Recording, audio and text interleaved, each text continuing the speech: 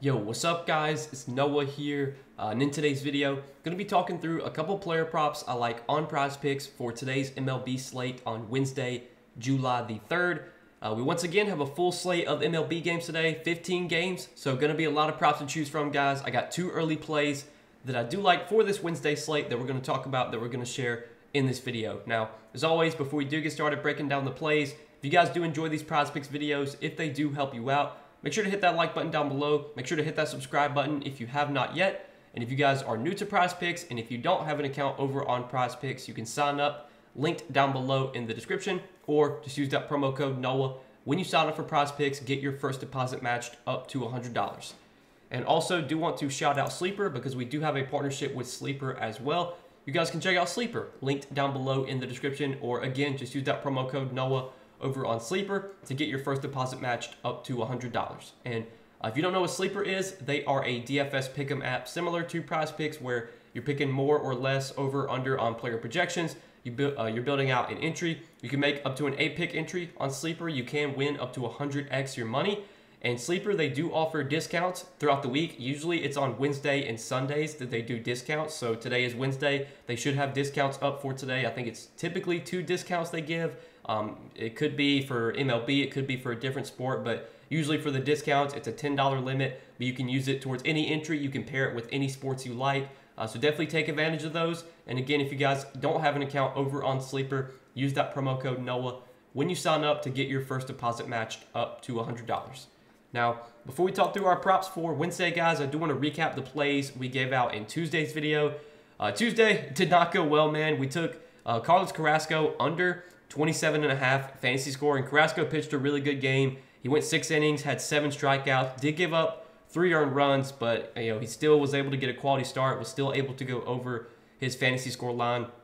And then we took Luis Hill over 35 fantasy score, and Hill once again had a really rough start, just couldn't really get much going against the Reds. He started off pretty well, like the first few innings he was pitching well, but then it kind of went to shit. His command was off. He was walking batters. He had some long innings, and then he gave up a home run to, I think it was to Will Benson, and it was going to be hard for him to go over his fantasy score after he had given up like 3 runs, and he really wasn't getting many strikeouts either, which in that matchup against the Reds, thought there was a lot of strikeout upside there for Hill, but it didn't work out Tuesday. We're going to run it back though for Wednesday's slate. We're going to find 2 plays and hopefully find two winners here for this Wednesday slate. So talking through the 2 props I'm liking for today, guys. First prop we're going to take a look at is going to be a pitching outs prop, and the prop I'm liking here is Miles Mikolas, more than 17.5 pitching outs. And let's talk through this prop on Mikolas and why I like this. So Mikolas this season has been able to go 6 innings or more in 10 out of 17 starts. So 10 out of 17 starts this season, he has gone over this pitching outs line.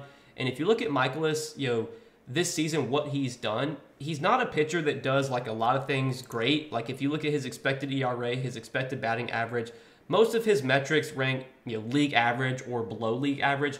But what Mikolas is really good at is not walking batters. He has really good command. He's able to throw strikes, and that typically allows him to pitch deep into games when he's not really, when he's not giving up a bunch of hits. Now, when you're a pitcher that doesn't have a lot of strikeout upside and you just throw a lot of strikes, that can definitely lead to guys putting balls in play, getting hits, getting hard contact. But I'm not really worried about that happening here against a weak Pittsburgh offense. Pittsburgh, if you look at where they rank this season against right-handed pitching, they've been pretty much bottom 5 in almost every offensive metric versus right-handed pitching this season. They rank 26th in average. They rank 27th in on-base percentage, 29th in slugging, 29th in OPS, 28th in WRC+. So Pittsburgh pretty much bottom 5 in every offensive metric versus right-handed pitching. They're not a team you should really be scared of offensively. And Mikolas has already faced Pittsburgh once this season, and he went 7 innings in that start, so he got 21 pitching outs last time he faced the Pirates. I like the matchup here for Mikolas. It's a good pitcher's ballpark, playing in Pittsburgh. Pittsburgh's ballpark has always played relatively pitcher-friendly. So there's a lot of boxes checked here for Mikolas. He's been pitching well lately, been able to go 6 innings or more in 4 out of his last 5 starts. He's actually gone 6 innings or more, and I believe, 6 out of his last 7 starts. So I like what I'm seeing from Mikolas right now. I like the matchup here. Again, even though Mikolas is not a pitcher that gets a lot of strikeouts, doesn't he's not a guy that's going to blow you away with his stuff. He's able to command the zone. He's able to get ground balls. He's able to get some weak weak contact, and that's what we want when we're talking, when we're betting a pitcher's over pitching outs. We don't care if the pitcher gets a strikeout, if he gets a ground ball, if he gets a fly out, it all counts as 1 out, regardless. So really what we want is quick outs, and Michaelis is a pitcher that can get quick outs because of his ability to, again, command the zone, throw a lot of strikes, make batters put balls in play. So do like this is our first prop for tonight, guys. Miles Michaelis, more than 17.5 pitching outs. And then the other prop that I like to pair with that is a pitcher strikeout combo prop. If you don't know what this is, really simple, really self-explanatory. You're pretty much just taking 2 pitchers to combine for more or less than what their strikeout combo projection is. And Prizepicks has Ryan Pepiot and Michael Wacha set at 9.5 strikeouts. And I like the over here, more than 9.5 Ks for these 2 guys. Let's talk through this combo and why I like this one. So if we look at Ryan Pepiot this season, he has been a really good strikeout pitcher. Really good strikeout rate this season, 28.7% K percentage for Pepiot, which ranks 87th percentile, well above league average. Pepiot's also done a good job getting swings and misses. His whiff percentage is 86th percentile, so not only is he getting a lot of strikeouts, he's getting batters to swing and miss at his pitches. And although this matchup against Kansas City is a tough one on paper, Kansas City, if you look this season, does have the 4th lowest K rate versus right-handed pitching. Kansas City has been striking out more as of late. Over the last 30 days versus right-handed pitching, the Royals do rank 18th in strikeout rate, 21% K percentage over the last 30 days. And then if you look over the last 14 days, I think their K percentage is like 21.7%. So although Kansas City, this season has not been a high strikeout team versus right-handed pitching, for one, they're facing a really good strikeout pitcher in Pepiot, who has shown good K stuff this season. But also, as of late, the Royals have been striking out more. So I think this is a spot where Pepiot can definitely exceed his K prop. Like his K prop for today, I think is set at 5. Honestly, I kind of like that as well. Pepiot for more than 5 strikeouts. But we're going to talk about the other side of this game with Michael Wacha. And I also like Wacha to have a pretty good start here against Tampa Bay. Now, Wacha, not the same pitcher as Pepiot. Pepiot is a guy that has really good strikeout stuff. Wacha, not as good strikeout stuff. This season, Wacha has just a 20.5% K percentage. But Wacha's matchup is a lot better for strikeouts. He gets to face the Rays, and if you look at this season against right-handed pitching, the Rays do have a top 10 strikeout rate. They rank 10th in K rate, 23.7% K percentage for Tampa Bay, which is 10th most. So although Wacha, not really a high strikeout guy, he's getting a much better matchup here for Ks, facing Tampa Bay, who will swing and miss, who will strike out. And if you look at Wacha's game log lately, I mean, he's been pretty good with Ks, and he's had some good matchups, been able to get some Ks. Now, sure, only got 2 Ks against San Diego, but that's a really tough matchup for strikeouts.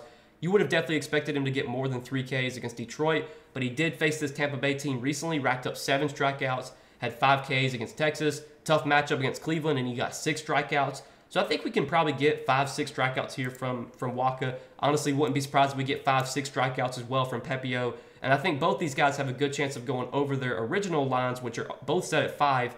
If anything, with Wacha having a K prop set at 5, with Pepiot having a K prop set at 5, this strikeout combo should probably be set at 10 and not 9.5. So I think we're getting a little bit of value here. But I do like this strikeout combo. Again, I think both these guys can get us 5 Ks, if not more. Maybe Wacha's not on his game, and maybe he only gets 3 or 4 Ks. But maybe Pepiot is pitching really well and racks up 6 or 7 Ks. So there's a lot of ways this could cash. It's not like you need Wacha to get 5. You need Pepiot to get 5. I mean, Pepiot could get 7. Wacha could get 3. It's a lot of ways this could go. But I do like this spot for both these guys. Pepiot, again, really good strikeout pitcher. Not the easiest matchup for Ks, but the Royals have been striking out more as of late. And then Wacha, not a great strikeout pitcher, but gets a really good strikeout matchup against Tampa Bay, who has a top 10 K rate versus right-handed pitching this season. So that's what we're going to be rolling with, guys, as our 2 plays for this slate on Wednesday. Miles Michaelis, more than 17.5 pitching outs, and then Ryan Pepiot and Michael Wacha to combine for more than 9.5 strikeouts. So if you guys are going to be tailing me on these 2 plays, let's hopefully hit both these plays today, make some money on this Wednesday slate. Always appreciate you guys watching this video. Make sure to hit that like button down below if you did enjoy. Hit that subscribe button if you have not yet. And again, if you guys are new to Prizepicks, if you don't have an account over on Prizepicks, use that promo code NOAH when you sign up to get your first deposit matched up to $100 over on Prizepicks. But good luck tonight, guys. Thanks for watching. As always, let's make some money tonight, and I will see you guys in the next video.